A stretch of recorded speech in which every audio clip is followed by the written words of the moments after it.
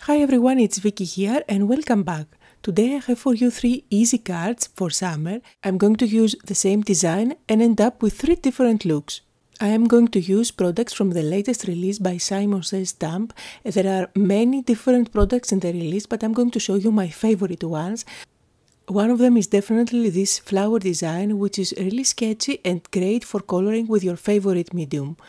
And the second stamp set from the release that I really love is the one with the fruits. I like that it gives you open fruits that you can color, as well as solid fruits that you can just stamp. And from the dies that have been released, this is definitely one of my favorites. There is also this one which is full of little dots and hearts. I think it's just adorable. You can create a little cloud of hearts for your cards. And finally, I want to show you this sentiment. This says thanks, but it comes in 2 different dies. And what I love about those is that you get the actual sentiment as well as the shadow, one that cuts out just a little bit border outside that word, which is awesome for different techniques. Now, for today, I'm going to use the wreath as well as the pineapple from the fruit stamp set. So I'm starting out by cutting out a panel for my card, and since I have all the supplies out and ready to go, I'm going to create 3 different summer cards. Now for this card I'm going to use the wreath, and I'm going to use this scrap piece of paper. I'm going to place the wreath on top, and I'm going to use this paper as a stencil. Now I find that this wreath is really versatile. It's a die that you can use all year long to create your wreaths, but you can also use it for summer. You will see lots of cards as if this die is a wreath of leaves, but today I'm going to show you another way. So let's imagine that these are splashes of water. To me they look like splashes, and after all it's summer, so this is how I'm going to use it. Now I'm creating a stencil there, and this is out of cardstock that is quite thick, so I can use this stencil again and again. So for the first card I'm securing the stencil on top of my panel, and I'm going to use my Nuvo Mousse. Now this is a really gorgeous color. It's definitely my favorite from all the colors in the range. I'm going to use a spatula and I'm going to go over my stencil. Nuvo Mousse is really easy to apply. It spreads like butter. And the thicker the cardstock that you use to create your stencil, then the thicker the application of the Nuvo Mousse. I am making sure that I have a nice and even application, and once everything is ready, I'm going to peel off the stencil and see the result. And I'm not going to throw away this stencil, as I will be using it again and again. So I'm going to place it to one side to dry, and you can see here how beautiful the wreath looks. And since I had this stencil, I didn't want to throw it away before I use it to the max, so I decided to make even more cards, but in this case, instead of applying Nuvo Mousse, I'm going to apply Glimmer Paste. Now, Glimmer Paste is a product by Nuvo again, but it has glitter inside, but it sticks nicely on top of your project, and once it dries, the glitter doesn't move at all. So in this case I am going over my stencil with the darker of the blue colors that I have, and you will find all the names of everything that I am using down below in the description area, as well as on my blog. So again I'm going over my wreath, applying my Glimmer Paste. Then I am going to make sure that I remove the excess paste, put it back in the jar, and I'm going to peel off the stencil and see the result. And I'm going to repeat that one more time, but this time with the lighter blue Glimmer Paste. Now at this point my cardstock is not as good as it was in the beginning, so it's a little bit warping just because it has enough moisture on top, so I don't think that I would be able to use it again, and I think that I made the most out of it, so I can now throw it away. I'm going to make sure that I scrape off all the excess, put it back in my jar, and I have all 3 panels ready to go. And I think that these actually look like splashes instead of leaves, just because I used that color that enhanced the idea. And I'm trying to catch the light for you so you can see how shiny they all are.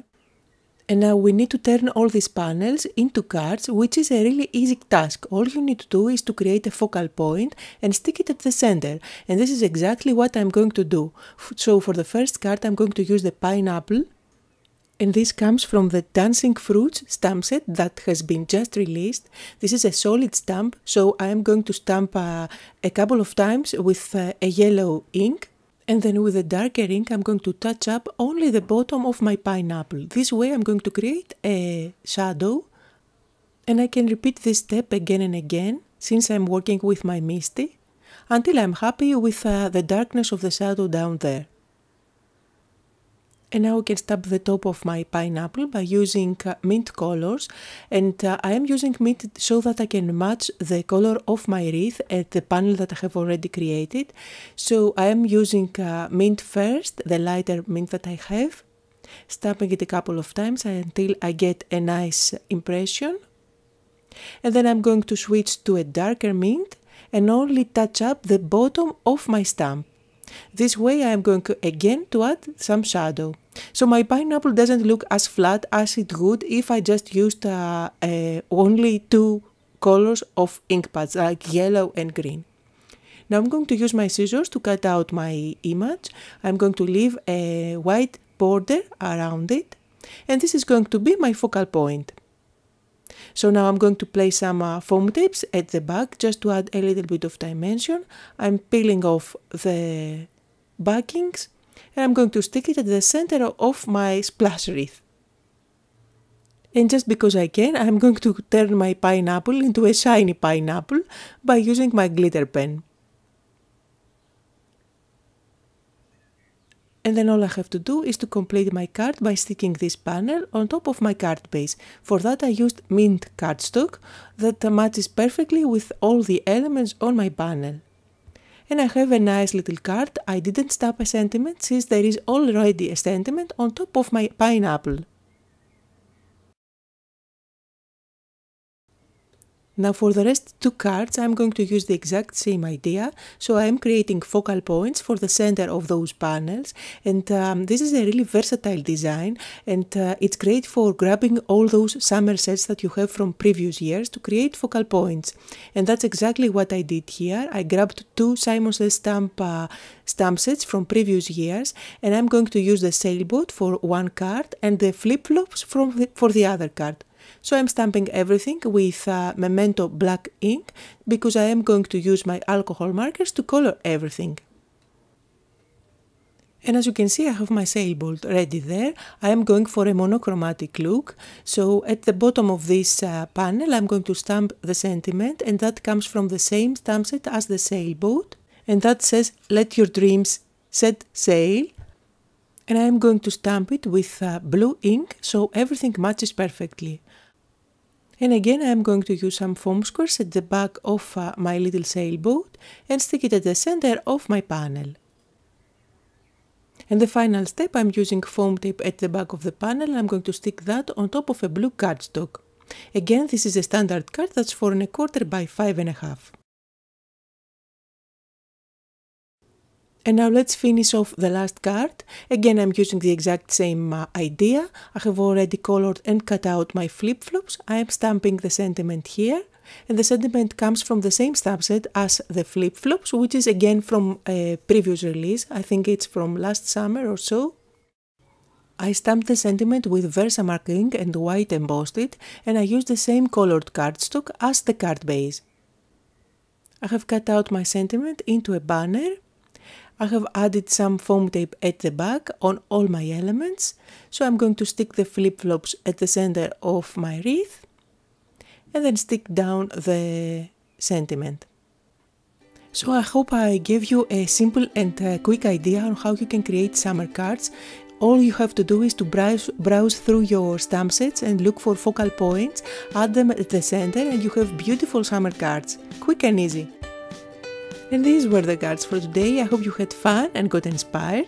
And if you did, don't forget to leave me a comment as well as give me thumbs up on my YouTube channel. Here are some close-up photos of the cards that I made today.